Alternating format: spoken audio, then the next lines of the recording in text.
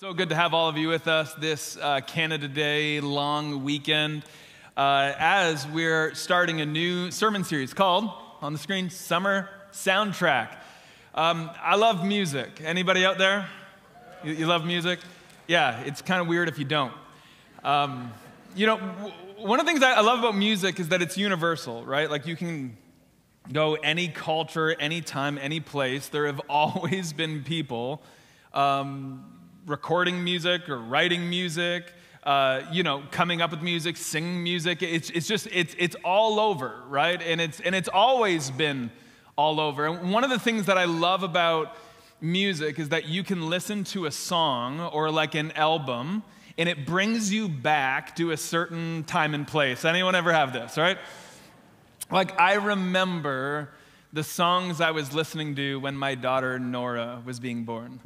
Like anyone, Butterfly Kisses? Yeah? That song is cruel. That song was written to make grown men cry. Right? But I remember, right? Like I remember the songs I was listening to when my dad passed away 15 years ago. I remember the songs I was listening to when I became the lead pastor of this church, which I just realized was 5 years ago this Sunday. Just time just like flying by. Yeah. But I remember these songs, and you listen to these songs. Now, granted, those three scenarios, from the birth of my daughter, the death of my dad, or becoming the pastor, right? They were different songs. There's different soundtracks that I was listening to, and that music kind of helped me process the season I was in, right? Because this is what good music does, right? It kind of helps us make sense of the seasons, these soundtracks. And did you know that Jesus had soundtracks? It's actually very, very true. Jesus had 150 different songs, poems, and prayers that he would have had memorized. 150. We call these soundtracks the Psalms. And really what I want to do for the next little bit is we're going to kind of anchor down in some of the Psalms that are going to kind of show us the different music for the different seasons of life. Because this is what Jesus did. Like for real, not only did Jesus memorize all 150 of the Psalms, in the New Testament, he actually quotes the Old Testament. Out of all of the quotes in the Old Testament, about half of them come from these soundtracks.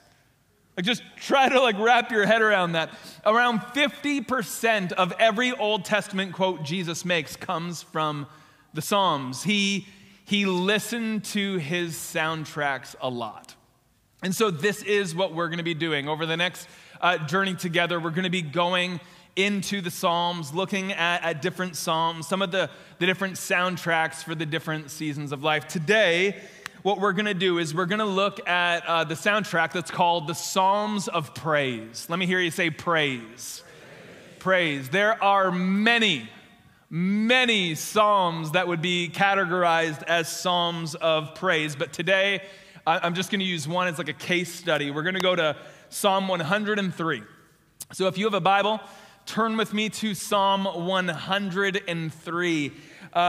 This psalm was written by King David. Same guy that we just finished a sermon series on 2 weeks ago. Remember that Dave series? That guy wrote this psalm that we're about to be in. And I honestly just believe this morning that as we read these words, that really we're going to be blessed kind of on two different fronts.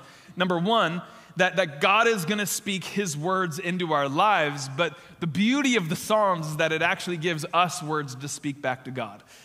And so we're going to see both of that kind of in this today. But here it is, Psalm 103, verse 1. David starts by saying this: "Praise the Lord, my soul, and all my inmost being. Praise his holy name. Praise the Lord, my soul, and forget not his benefits."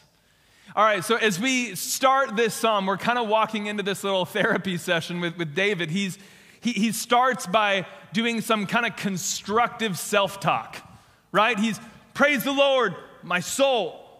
All that is within me, praise his holy name. He's talking to himself. Anybody here do this? Like, I don't know if I should raise my hand right now. You know, I was thinking over my life, there's one area that I know I do this, when I'm golfing. I do.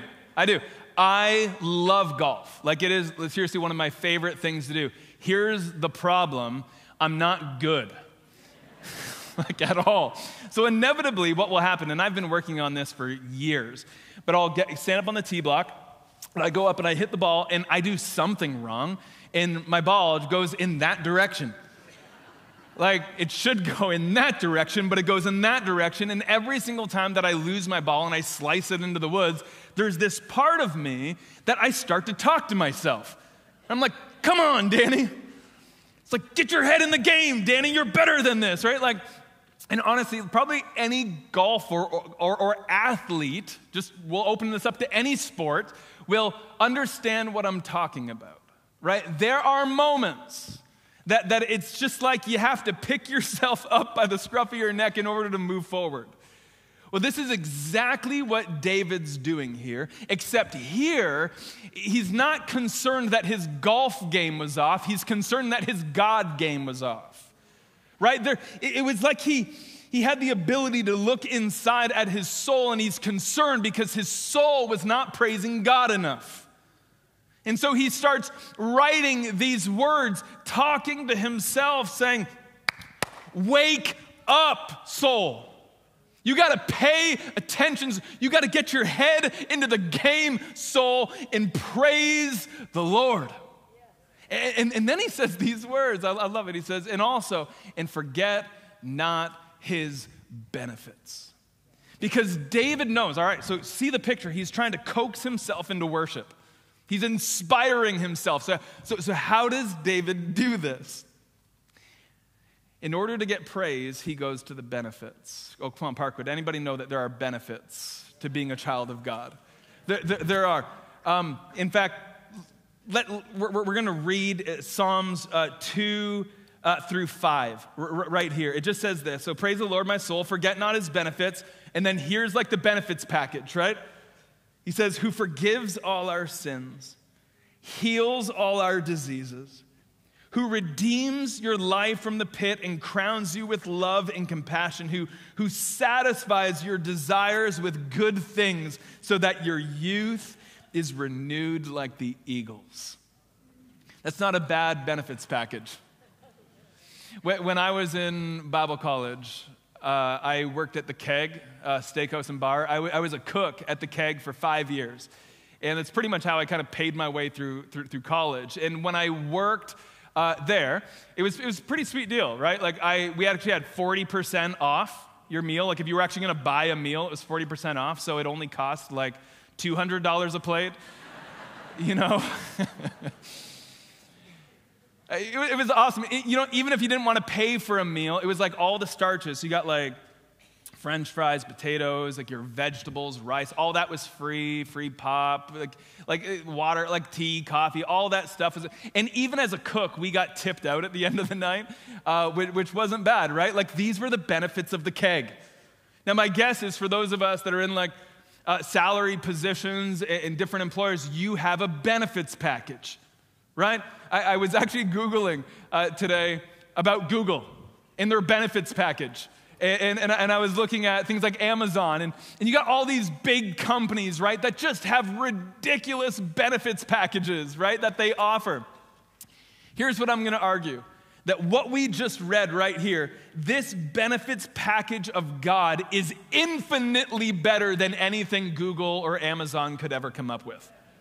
Like this, what we're being offered here is absolutely amazing in the same way that when you come under the umbrella of an employer, there's benefits.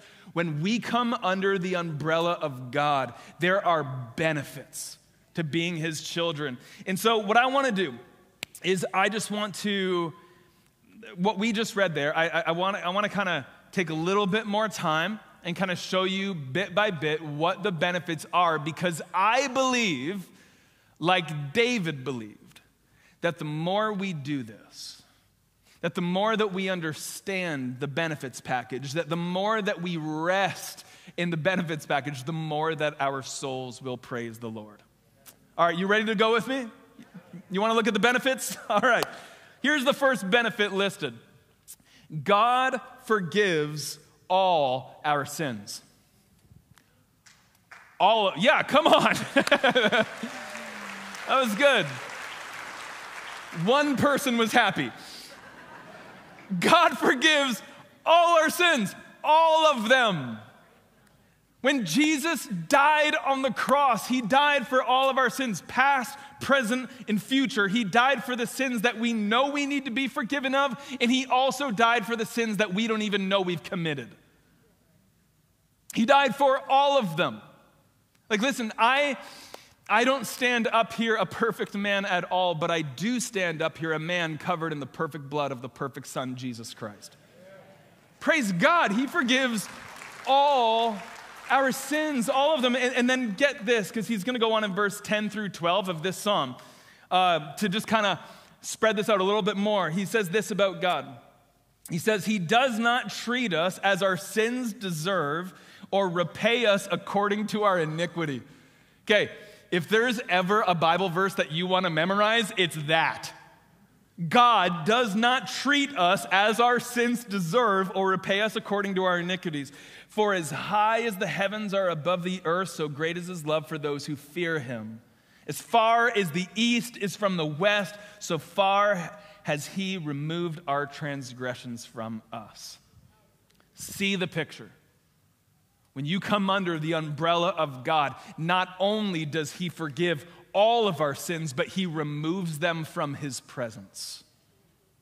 Gone. As far as the east is from the west, so far as he has removed our transgressions. Let me try to explain this. You ever get in an argument with somebody? You're like, no, I've never argued with anybody. Yeah, okay. Have you ever been in an argument with somebody and it's just not going well? And then about halfway through the argument, they just kind of bring up something from like a year ago or 5 years ago that has nothing to do with what you're talking about? You're like, man, how long have you been holding on to that? You know? Hey, God doesn't do that. Okay? When we sin, he doesn't like put that in his back pocket to bring out for a rainy day and like, well, what about summer of 99? You know, like, he doesn't do that. He forgives us of all of our sins and then he removes them. They're gone. And this is the first benefit of being a child of God. And this first benefit is so great in and of itself that it would have been appropriate for David to say, praise the Lord, my soul, and forget not this one benefit. He forgives our sins. But that's not what David said. He said, praise the Lord, my soul, forget not all the benefits. There are many, many. So yes, number one, God forgives all our sins. Here's the second one. God heals all our diseases. All our diseases.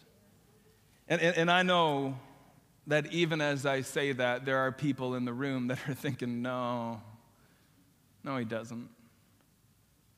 I've been sick with cancer for years. I've struggled with my mental health for years. God may heal some diseases, but he doesn't heal all diseases. Friend, I just want to tell you, yes, he does. He does. And let me just try to explain for a moment. I've been pastoring for 15 years in this church. I was actually hired on for almost 4 years, so about 19 years in total working at this church in ministry.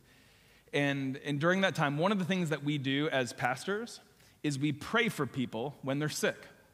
You know, this is a good thing. And can I just be honest for a moment? I have prayed for people with as much faith as I could come up with, and they have died. Someone's thinking, I'm no longer going to him for prayer. I'm no longer, after church, just go see Pastor Gary and Jen. They'll take care of you. Like, the truth is, man, like I have stood beside hospital beds with a lot of faith, believing for that miracle, and that person has died. I should also say, I have stood beside hospital beds,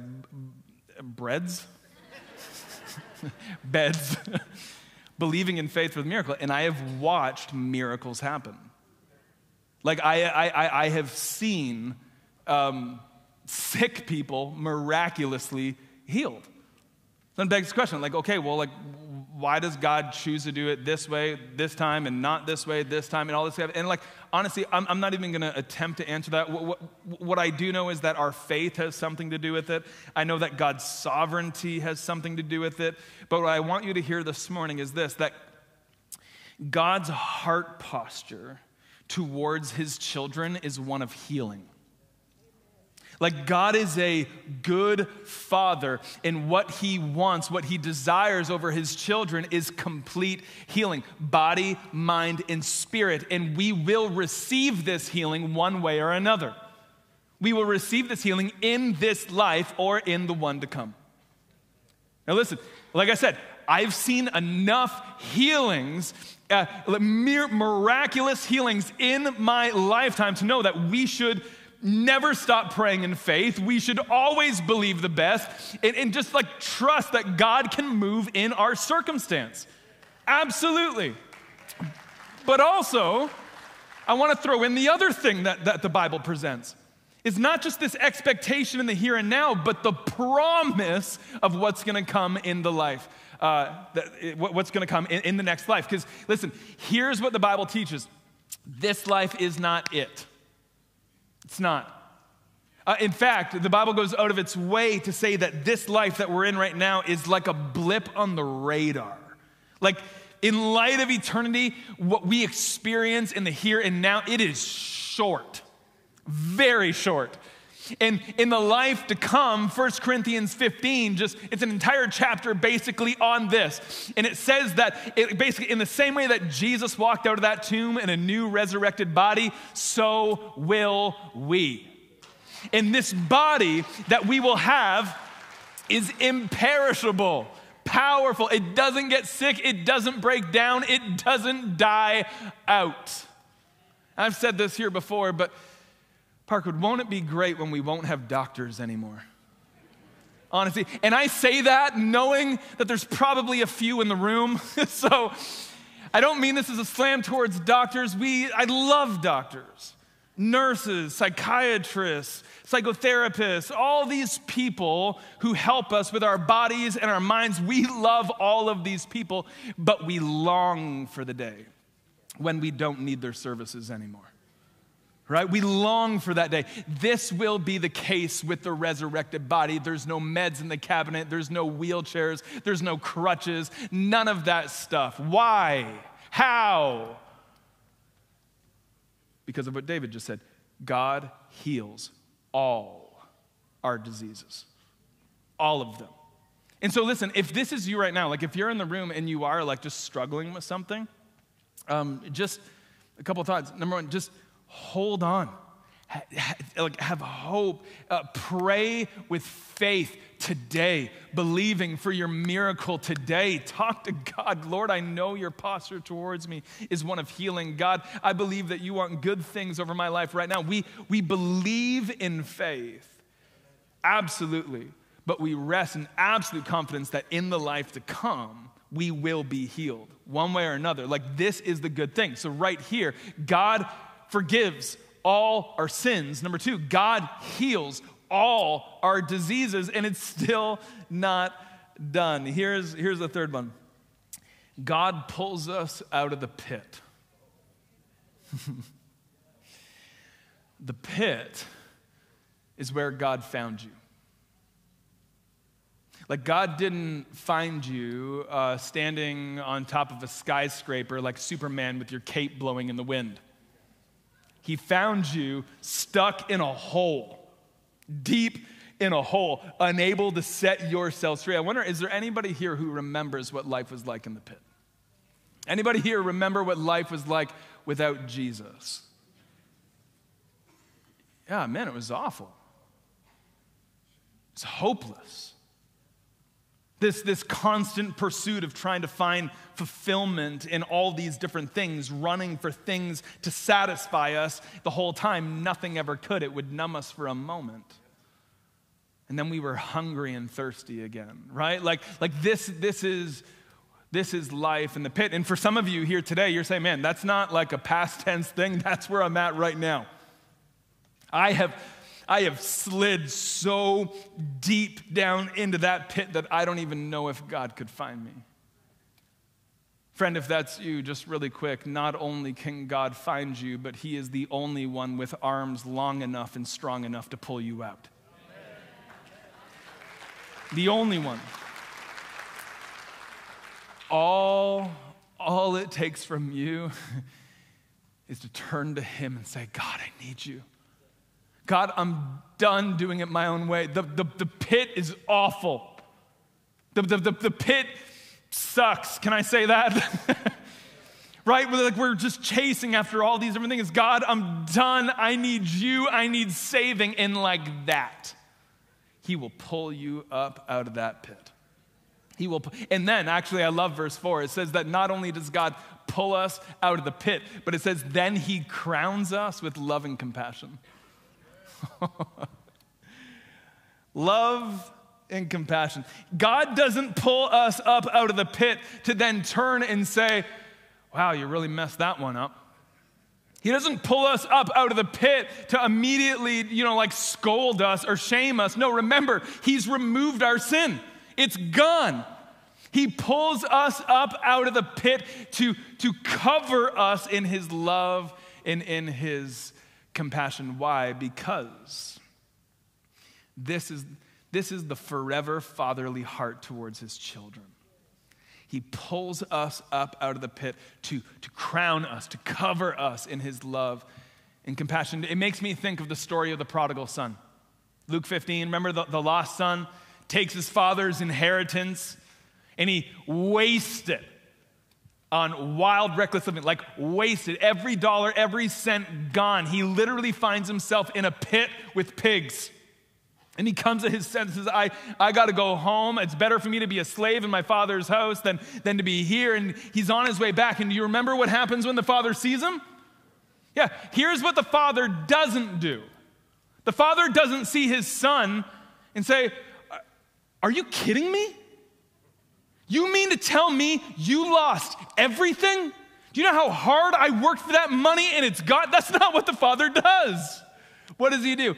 He runs to him, throws his arms around him, puts a robe on his back, ring on his finger, and sandals on his feet, and then throws a party. Why? Because when God pulls us out of the pit, he crowns us with love and compassion. This is part of the benefits package of God. Like anybody feeling this morning, right? Like this is what it means to be under that umbrella of God. He forgives our sins. He heals our diseases. He pulls us up out of that pit, and then he crowns us with love and compassion. And then here's the last one is this. It says that God, in verse 5, renews our youth. Now this youth being renewed thing here is not speaking about our physical youth. It's not saying like there's like a fountain of youth out there and God's going to provide it, and if you just drink from it, your beard's never going to go white. That's not what this is talking about. It's not talking about our physical youth. It's talking about our spiritual youth. Think of the words of Jesus.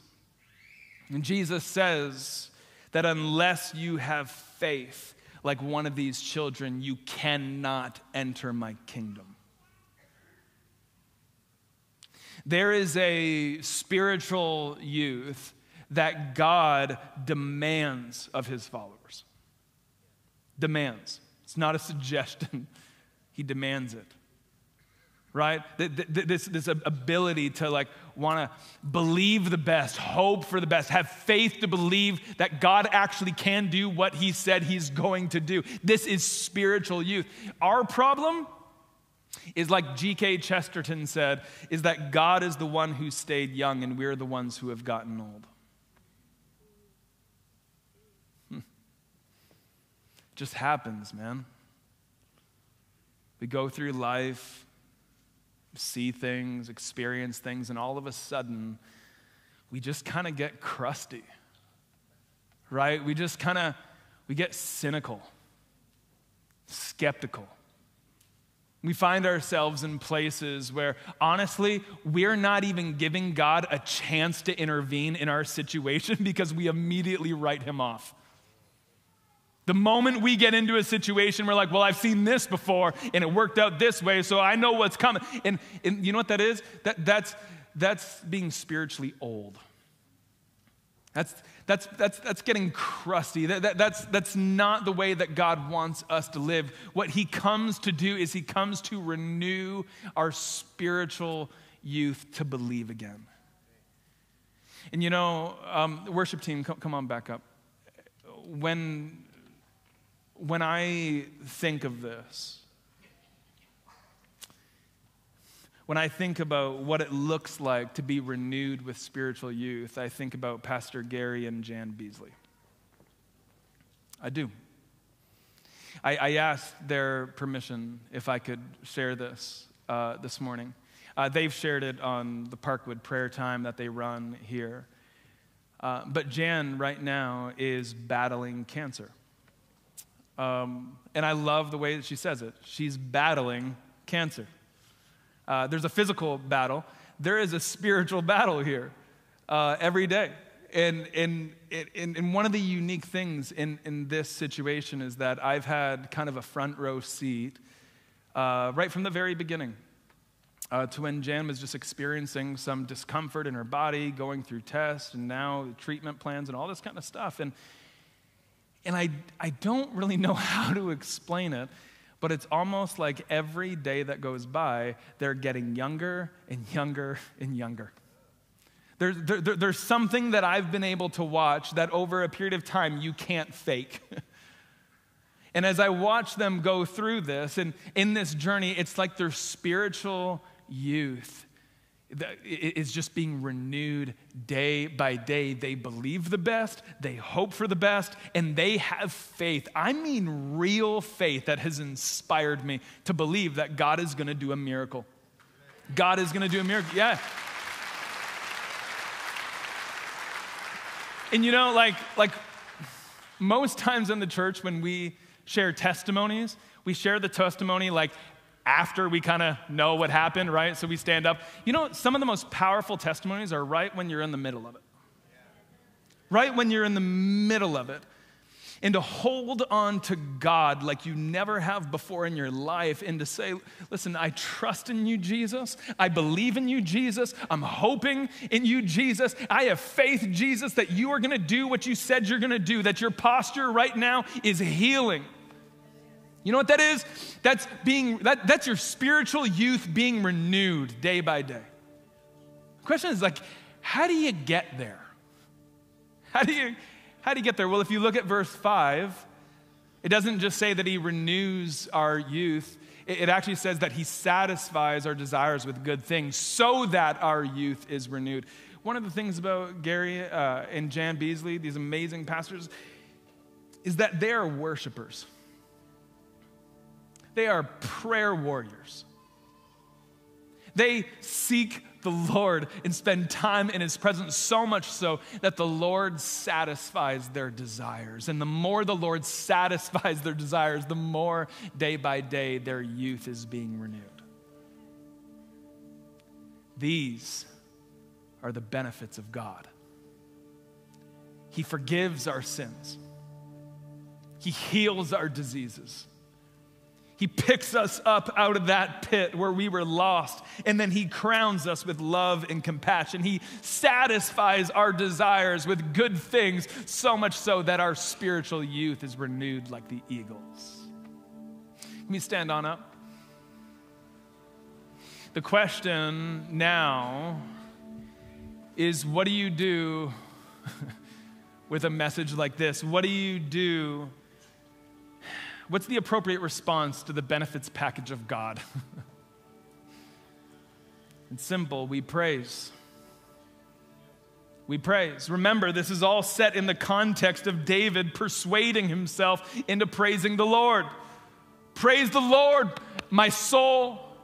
All my inmost being, praise his holy name. Praise the Lord, my soul. Forget not his benefits. Why does he write this? Well, because oftentimes, whether we like to admit it or not, praise doesn't always come naturally. At times, we are experts in not praising God. David, who wrote like almost half of all of the Psalms, finds himself in a position of saying, I'm not there. I'm not where I should be, and I need to get back at it. So come on, soul, wake up. So listen, if this is you today, if you're finding yourself in a position today where it's just like, I'm not where I should be, you know what you need to start doing? You need to start talking to yourself. You need like, get your head in the game, you know? Like this is for real. You need to remind yourself this morning, man, God has forgiven my sins. God is healing my diseases. God pulled me up out of that pit. He surrounds me with loving compassion. He satisfies my desires. He's renewing my youth in this moment right now. Get your head into the game, soul, and praise the Lord. This is what we need to do. This is how we move forward. Psalms of praise. Through Psalms of praise. And listen, can I just tell you, man, when it comes to praise, kind of got like, it's a unique subject, right? Because we kind of come, especially with something like musical praise, worship. We're like, we know, but it's like we come with all these excuses. We're like, well, I'm not a good singer. Well, friend, God didn't ask. He just said sing. He said, well, if I raised my hands, I would look weird. Well, okay, God still says raise your hands and worship. It's God who says you need to kneel, you need to dance, you need to clap, you need to jump. Like, it gives us a whole, you say, well, worship's an inward posture thing. It's like, yeah, it is. First and foremost, absolutely, but the Bible gives us many physical postures to articulate the inward heart posture. You understand what I'm talking about? It's a choice. It's a choice. It's a choice. And so I don't know what God's doing in your heart today, but I know that inside of Danny Gray, there are moments just like David. And it's like, I am not praising the Lord like I should. Maybe that's because of a circumstance that comes in, life throws you the curveball, whatever. There are moments that it's just like, we're not there. And it starts with that acknowledgement of, okay, I'm not where I should be. And then it starts with just that grit like David to say, you know what? I'm going to get my head in the game because God forgives, saves, heals, rescues, delivers. I mean, what hasn't he done for us? So I'm going to choose today to praise the Lord.